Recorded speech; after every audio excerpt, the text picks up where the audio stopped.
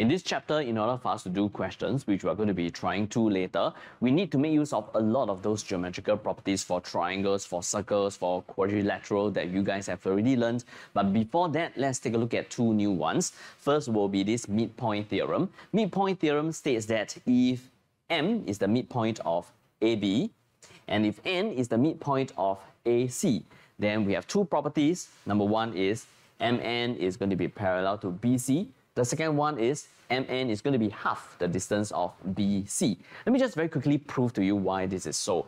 And I'm going to make use of the fact that M is the midpoint of AB, which means that AM over AB, this must be equal to half. And since N is the midpoint of AC, that means AN over AC, this must also be half. And the reason why I'm looking at these two sides is because I'm actually looking at this as two triangles. The smaller triangle, which is here, and the bigger triangle that is here. I want to try to prove to you that these two triangles, they are similar. So I've already found out that the two corresponding sides of the triangles, they share the same ratio.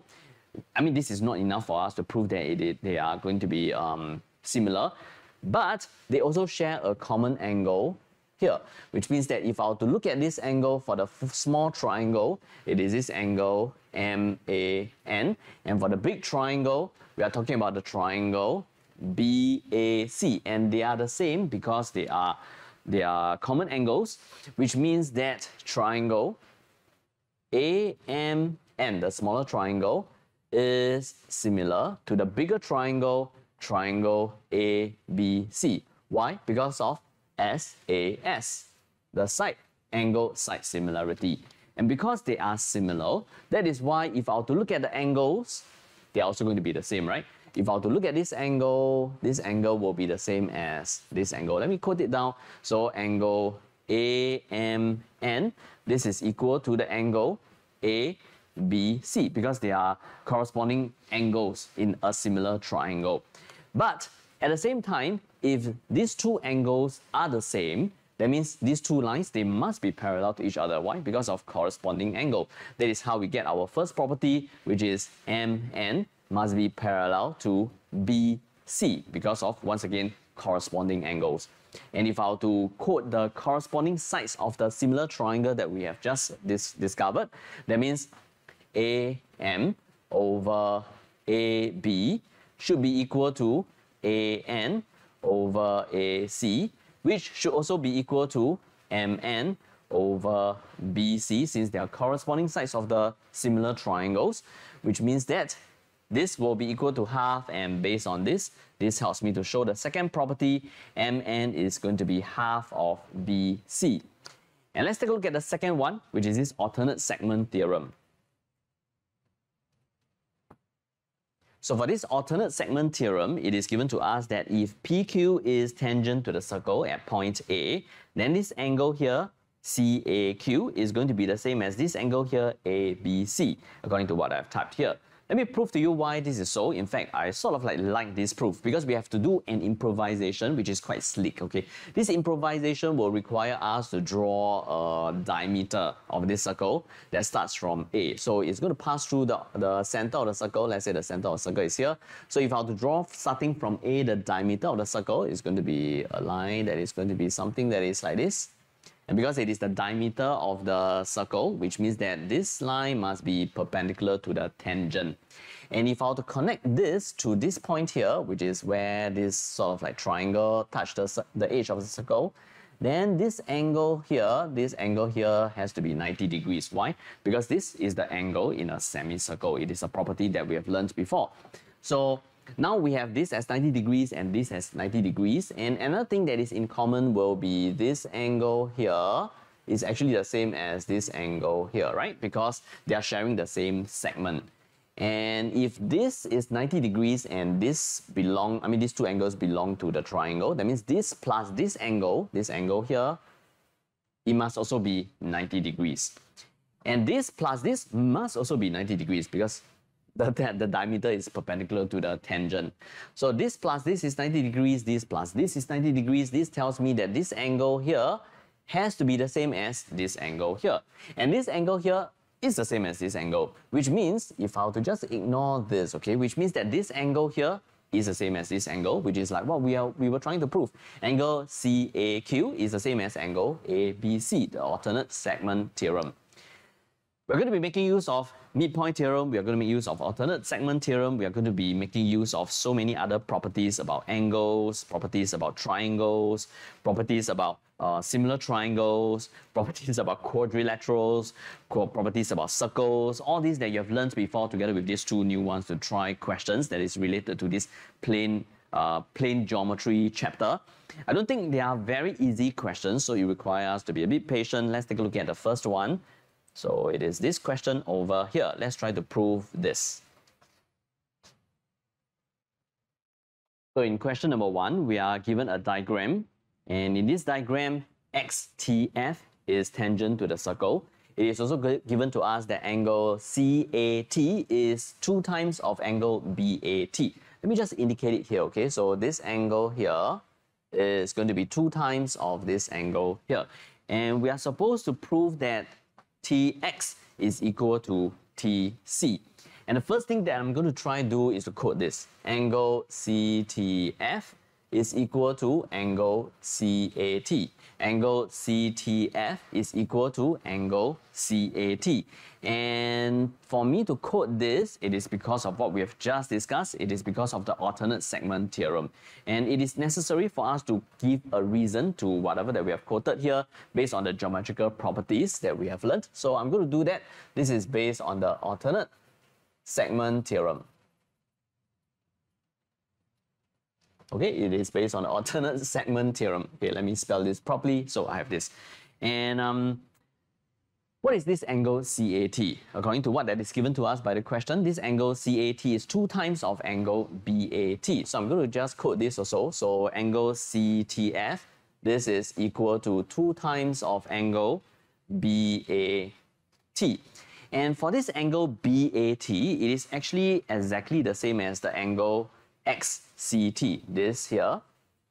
Where these two angles, they are the same. Why? Because they share the same segment.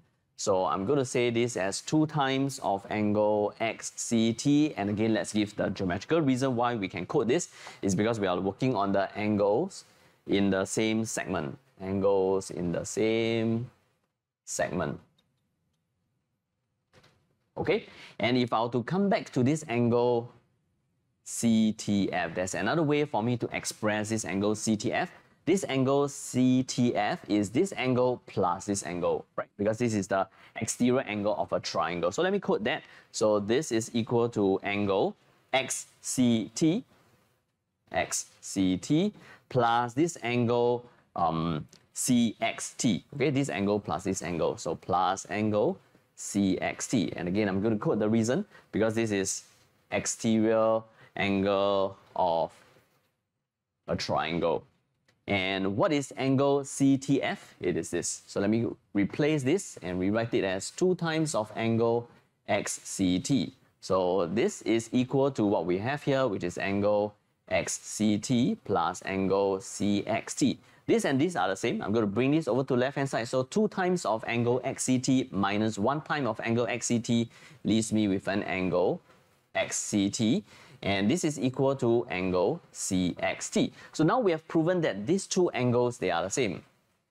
And what do we have here? We have an isosceles triangle. And if it is an isosceles triangle with the 2 bases here, that are the same angles, that means this length here is going to be the same as this length here, which is what the question wants me to prove. Therefore, I can now say that Tx is equal to Tc. Let's give a reason also, because triangle TCX is an isosceles triangle. Okay, this is question number 1. Let's take a look at question number 2.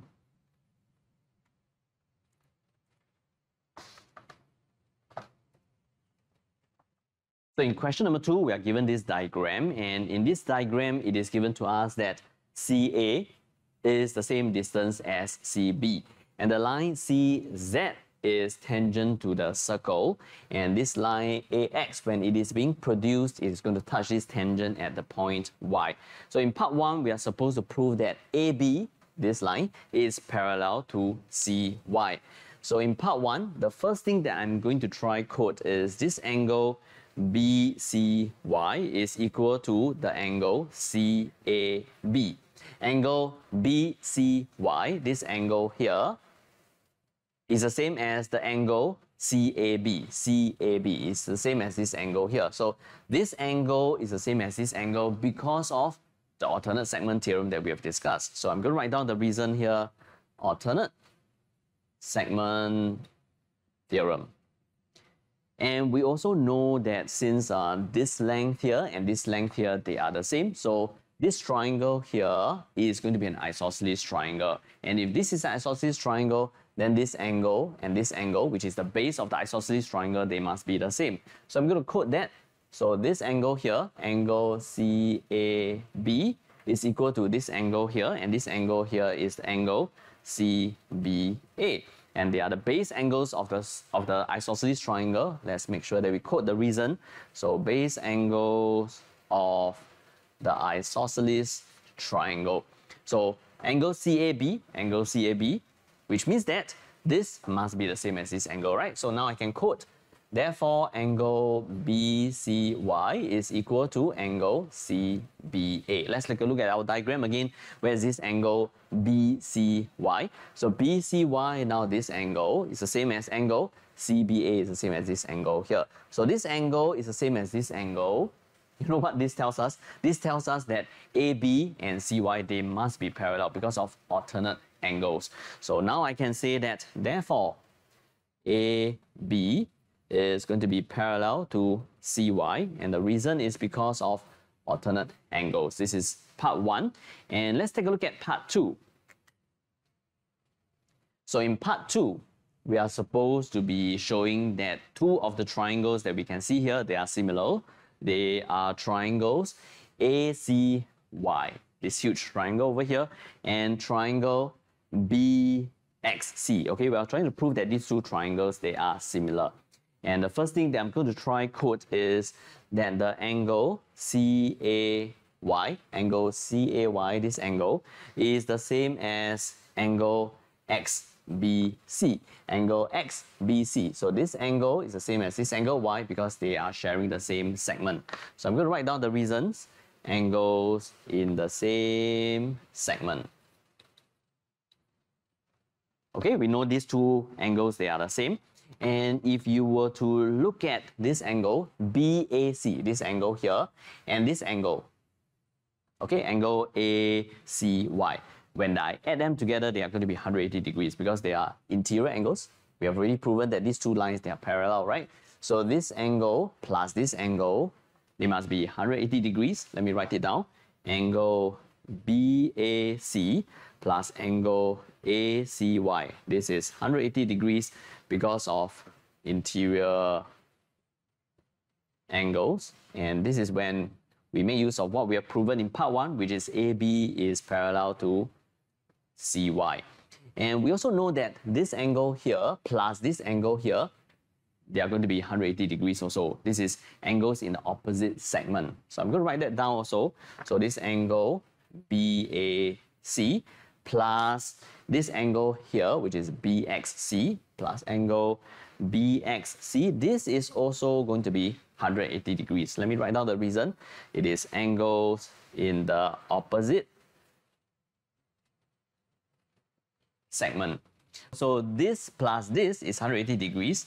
This plus this is 180 degrees, which makes this angle, these two angles, exactly the same. So I can write that down now. Therefore, angle ACY is going to be the same as angle BXC.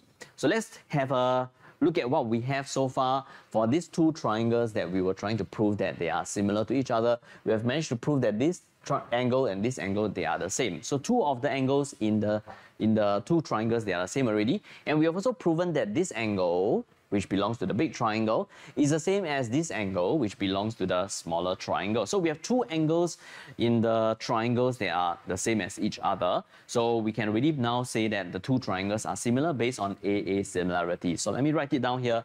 Therefore, triangle ACY is similar to triangle BXC. And the reason is because of AA similarity.